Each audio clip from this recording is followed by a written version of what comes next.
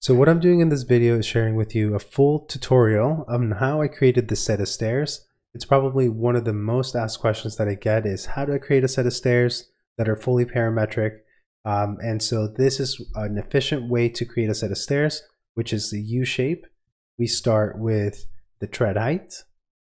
Then we create the tread length, number of treads, so we can increase or decrease this number.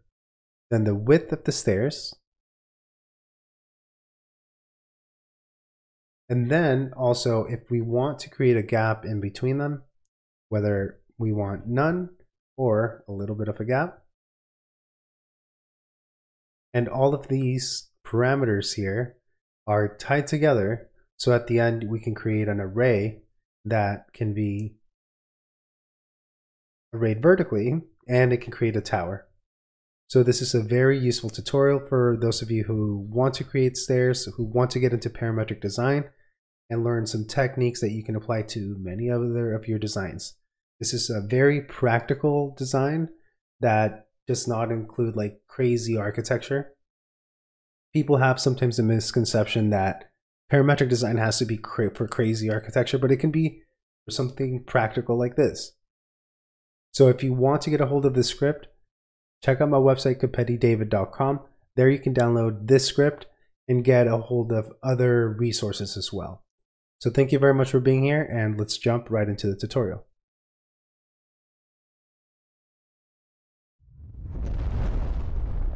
All right, so the first thing we're going to do is bring in a point, and that's going to be what we'll move to create the tread. So we'll go here, double click, and we'll go to construct, point. Now with this point, I like to route it through a point component. This way we can move the location of our stairs. I'll go to point. I'll use this empty point component. Now I'll route it through here. And now we can get started by moving this point up. So we'll go to a move component. Now we'll go motion Z because we want it to go up. And the height is going to be 6 inches.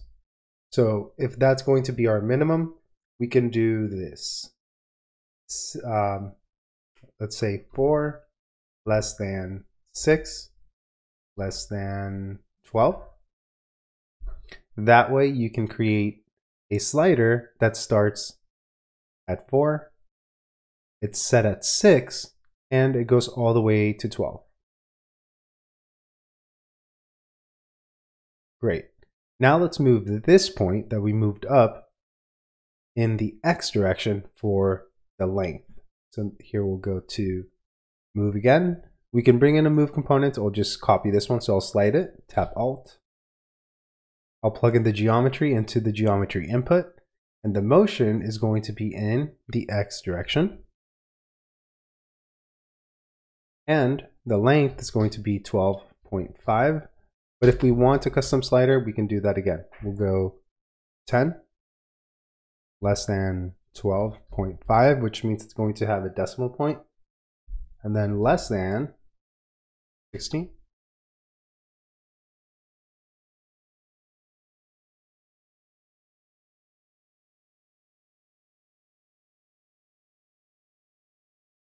So at this point, now we've moved it in the X direction, and we can label these as tread height. I like to use caps, but it's just preference. Tread height.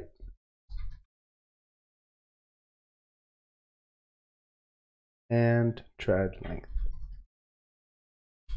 And what's interesting about this is that everything is based off of this, because the length of this, that's going to be arrayed, but also the width of it.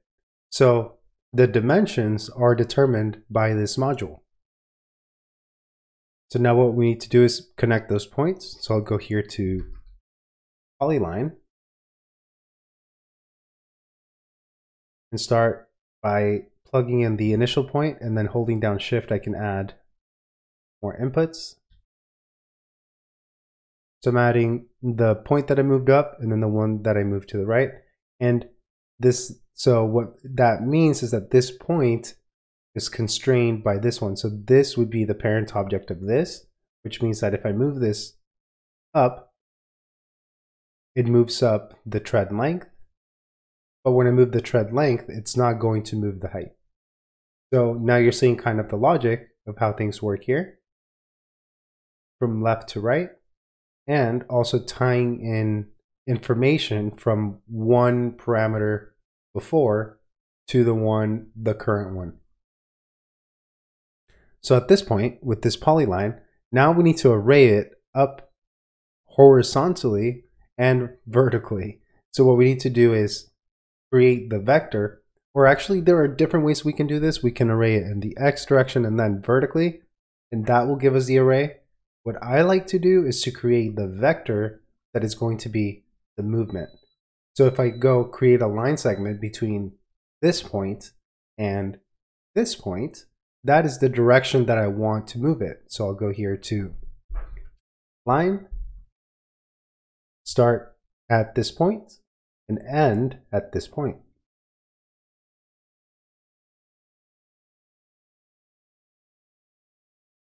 Now we have a vector and a length. So if you think about the array being based off of this, if you just copy this module from this corner to this corner, you can create an array. So what we're going to do is create a move component. We're going to move this tread in this direction, but it only creates one. We want to create multiple ones. So how do we do this? We'll go to amplitude. What amplitude does is it's going to create a vector from a curve or from a line segment that's a vector. So we'll use this line. We'll use that as the vector input. The amplitude is going to be the length of that. But before that, we can plug this in here and see that if I plug in this as the length, it will do that again just once. Now we want to do that multiple times. So what we need to do is create a series that steps by this length of that line. We'll create 5. We'll just create 5 for now, 5 treads. And now we can use this, which are 5 numbers that step by 5 or step by 18, and we can use that as the input.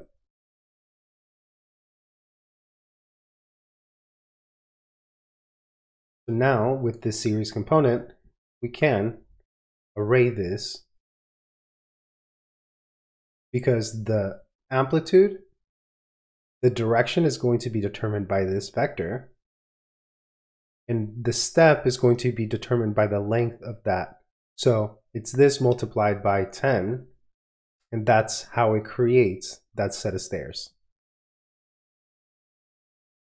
So this is just a vertical and horizontal array of the tread. Now what we need to do is extrude it to create the length or the width of the stairs. So what we'll do is we'll take this, but before that we need to join it to turn this into just one line. So we'll go here to join curves.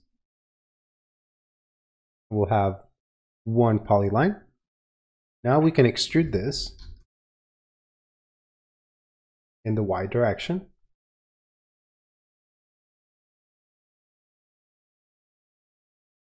And we'll go to 48, 4 feet. So this gives you a visual of how the stairs are going to look. And this is going to be determined by the array. So if I decrease the array, you'll see it updated here. Cool. So now that we have this joined and extruded, let's create the landing here, because what we need to do is go to our curves here, which is the polyline that creates the entire set of stairs. We'll go to endpoint.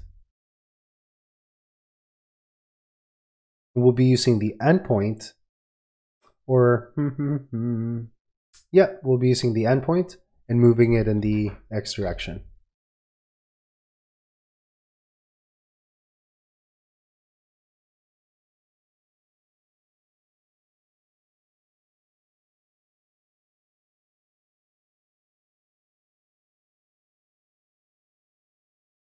What this does is take that endpoint from this polyline and move it in the X direction by 60 or 5 feet to create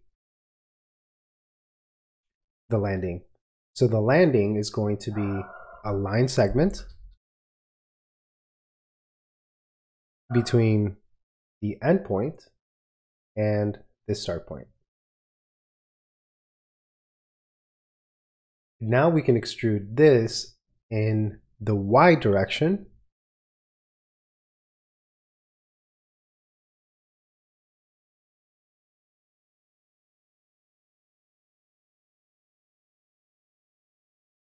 And if we extrude it by the same amount as our treads, or the width of it, the stairs, we can do that, but we can also do that. I'll create a relay here. And so what I did here is I basically moved this over here just so I can see where the wire connects, and double clicked on the wire. That creates a relay. And now I can go here and do ×2. So what happens is when you do ×2 or multiply by whatever number you plugged in is going to be B, and you can use A, or 48 times 2, and use that as your landing. Why? Because we're going to have another one here that's going to turn around and go up. So you want it to be twice as much, but you can also add.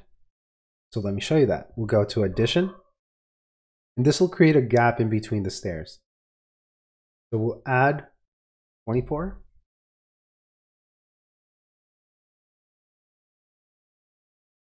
So now this will be additional to just the landing for the stairs being here and then the stairs being here again. So hopefully that makes sense. This is just additional, and it will make more sense later on as we go, because that will create a gap in between the stairs.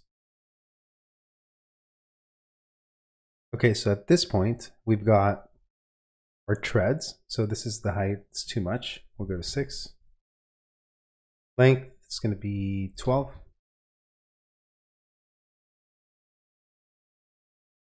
10. 48. So let's label these.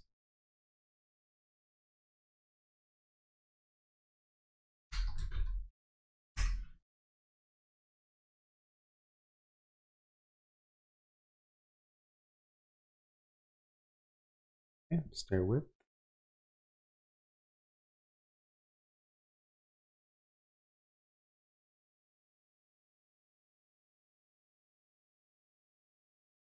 Landing length. This is additional, or there's gap. Okay, now what we need to do is take this extrusion and create a solid. The reason why we have to do that is because this solid is going to tie to the stairs and also tie the stairs going up. So what we'll do is take this extrusion and extrude it up and down. So one way to do this is move this down. So motion, Z, negative,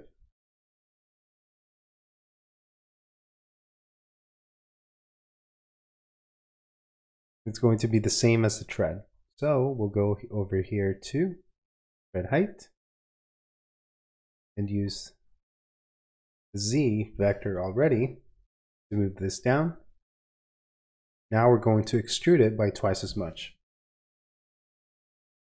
Extrude this one.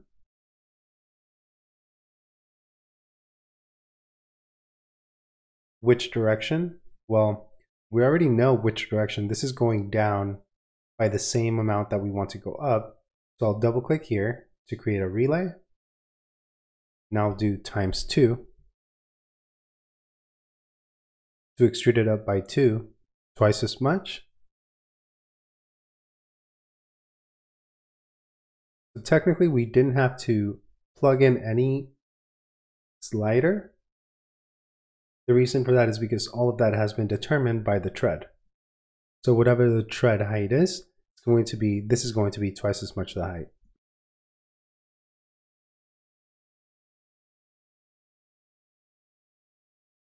Okay, now let's turn this set of stairs into a solid. The way to do this is we'll go to the endpoints, and we want to move this down by 6 inches and this down by 6 inches. So we'll go to move, and we'll plug in both this one, and I'll create a new one. Plug in the endpoint.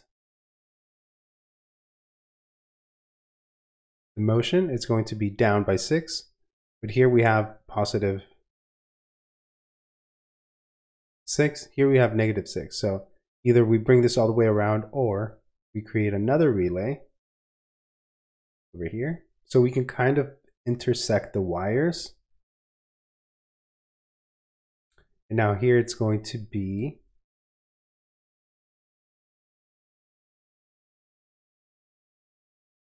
in the negative direction. So we set down.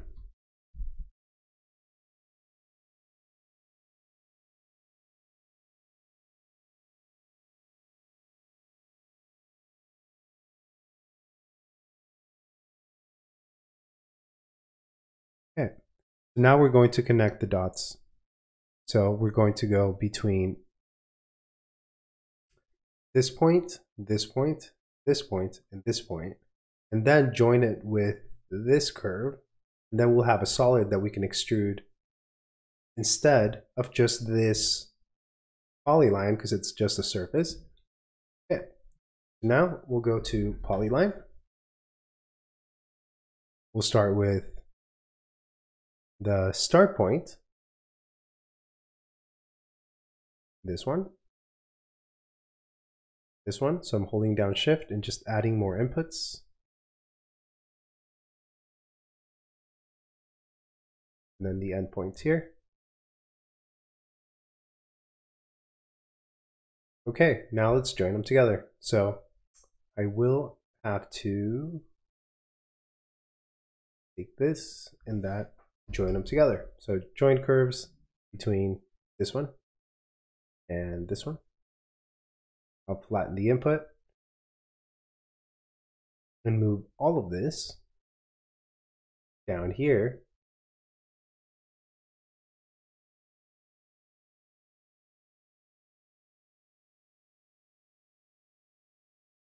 Because we're going to now replace this one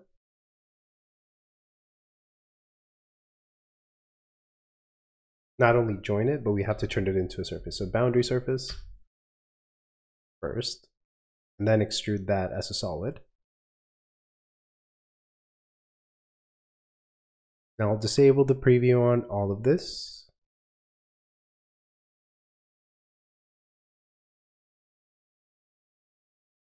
Cool. Now we're going to take this as the module, bring it to the other side, and then create the set of stairs going up to the next side. So that will finish our module, which then can be arrayed vertically, but this will be a very versatile idea of what you can do with Grasshopper. It doesn't have to be crazy architecture. It could be very practical things that you can use every day. When you program them, it allows you to save a lot of time in the future, because we can bring this up, and if you have a project and you already know the floor-to-floor height, we can set the parameters here and just bring that in. Even if it's just as an idea, it'll save you enough time to where you don't have to do it over and over again. So let's now do that. Let's take this and finish the other side. All right, so there are different ways of doing this, but the way that I want to do it here is just moving this in the Y direction We can also mirror it from the center of this, because if we do have an additional offset like this, then I want the center of that to be where it gets mirrored. So now we'll take this, we'll create a point at the center. So we'll bring in an area component. And then here in the middle, we'll create an XZ plane.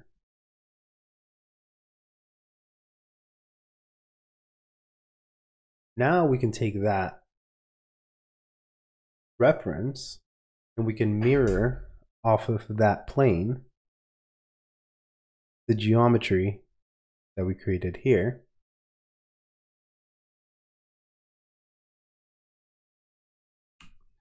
I don't have to disable preview on that, but now with this,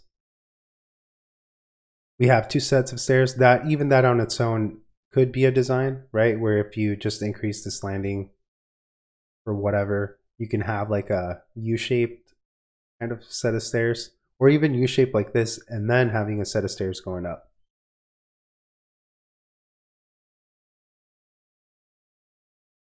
But for now, we'll just make this a small gap. 24.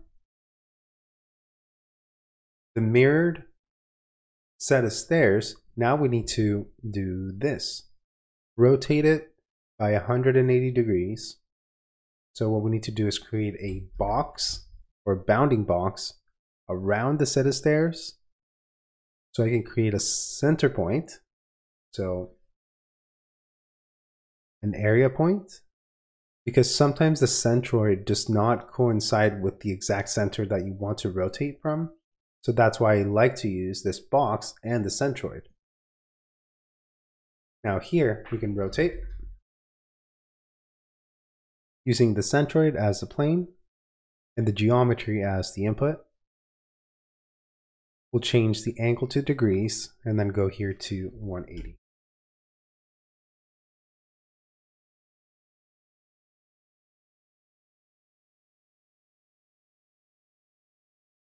Now we can disable preview here.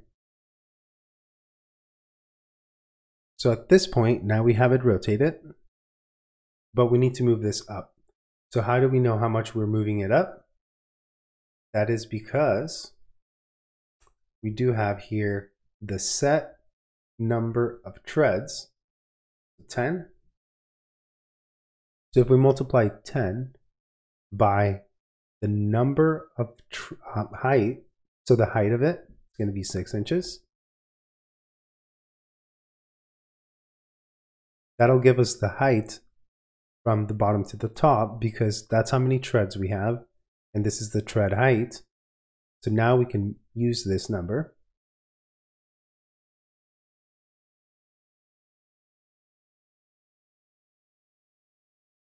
To move this up. But we need a little bit more, and you'll see what I mean. So we'll go to move this geometry up in the Z direction.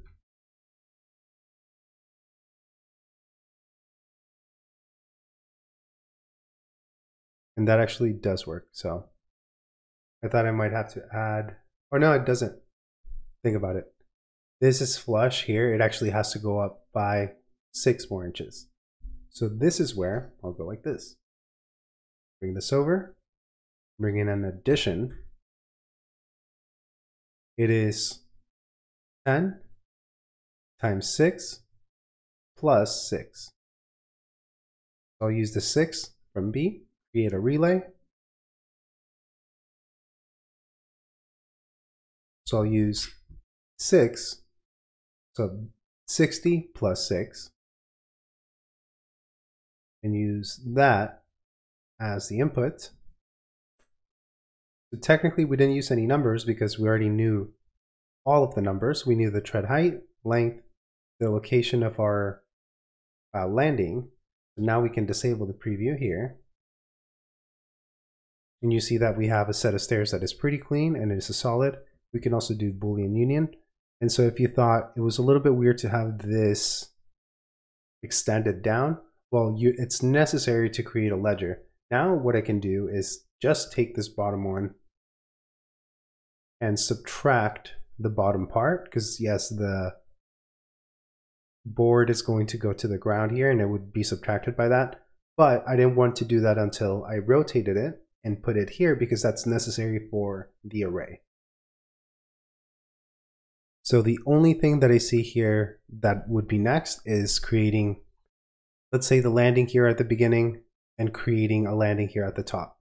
So we can do the exact same trick that we used for creating this, is we're going to be moving it in the opposite direction. So let's do this.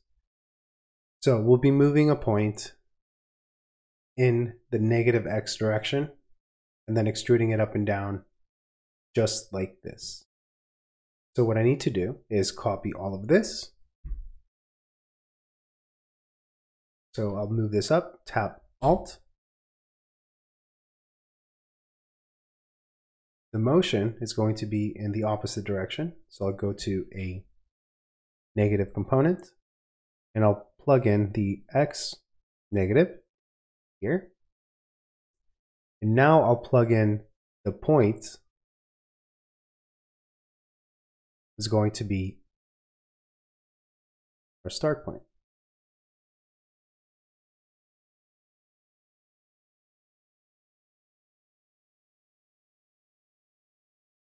So now we've created this line segment.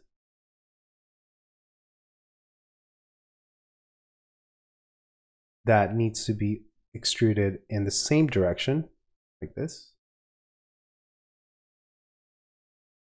So if I add this as the input, see if that works. No, it actually adds some things up here. So what I'll do is I'll copy this, plug this one in, which will extrude it in the same direction, and then moving it, doing this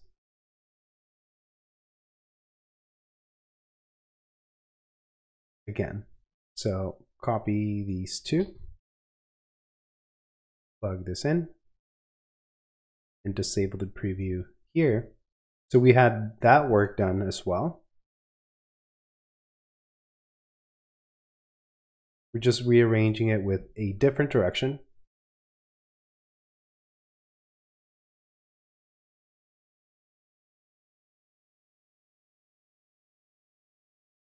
For this one.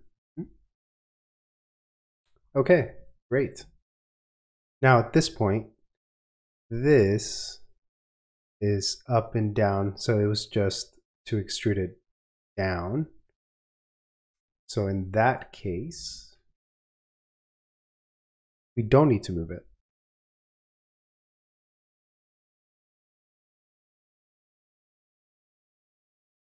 It's going up, we'll go here down, times 2.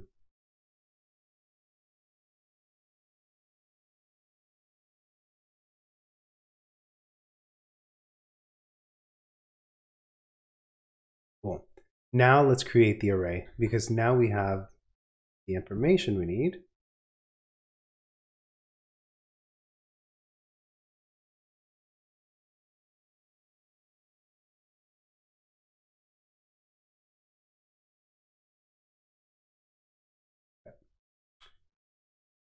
First thing I'm going to move is going to be this, because once I move this, then I know the floor to floor height. And once I know the floor to floor height, then I can array it. So I'll move this up in the Z direction. Now let's think about this for a second.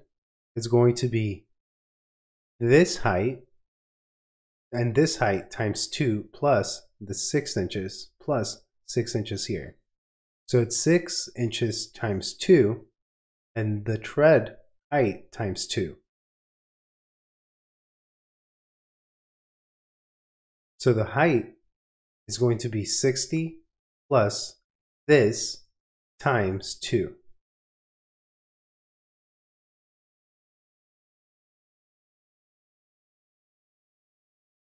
And then we'll go here in the Z direction. And I'll move this up by that much.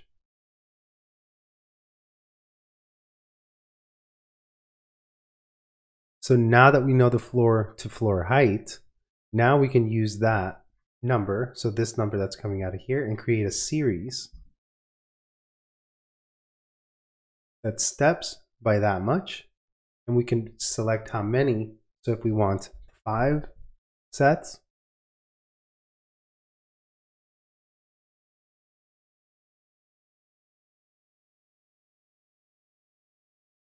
it'll create it using that step.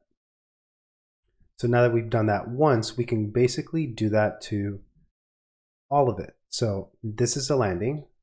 I'll tap Alt. Let's see if first, well, this one. Then I'll tap Alt. The next one, which is going to be this one.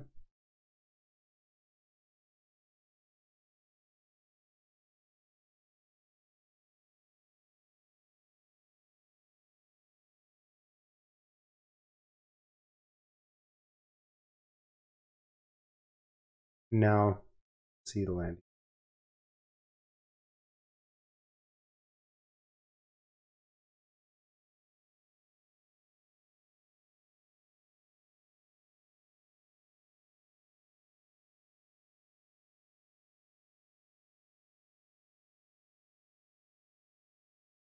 So now I'll disable the preview on everything back here. And you'll see that just using the slider, we have a set of stairs that is arrayed vertically, and we can adjust all of the parameters here.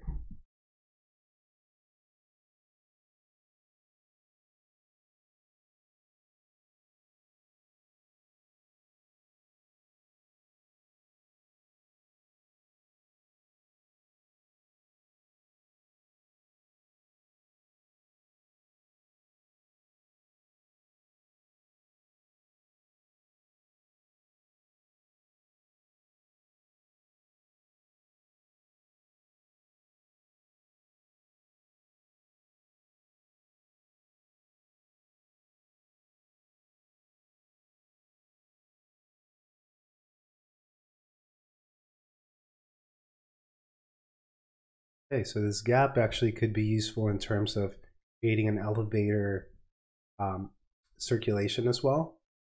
That's cool. The last thing that I would say is kind of interesting to share with you because it's a bit of a quirky technique, and I don't want to confuse anyone that is fairly new, but let me show you. So we have all of these landings, but we can definitely see that we're missing one here at the top. So what we need to do is add one more as compared to everything else that is already okay. And we know that it has to be this set. So what we need to do is copy this.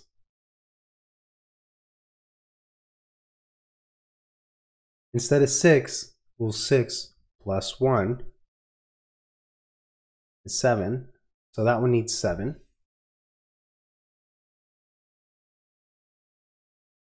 When you do plus 1, it's going to do B as 1. And it'll be 6 plus 1 equals 7. And 7 is going to be the array just for this one. So that's one additional one, and that finalizes the design. So hopefully you found this video interesting and this tutorial useful. I will be posting more videos like these, so make sure to subscribe and hit the like button if you enjoyed this tutorial. Check out the website competidavid.com to download the script to see if you kind of did the same thing or if you want to follow along to make sure you get everything right. I also have other resources, but other than that, thank you for being here and I hope to see you on the next one.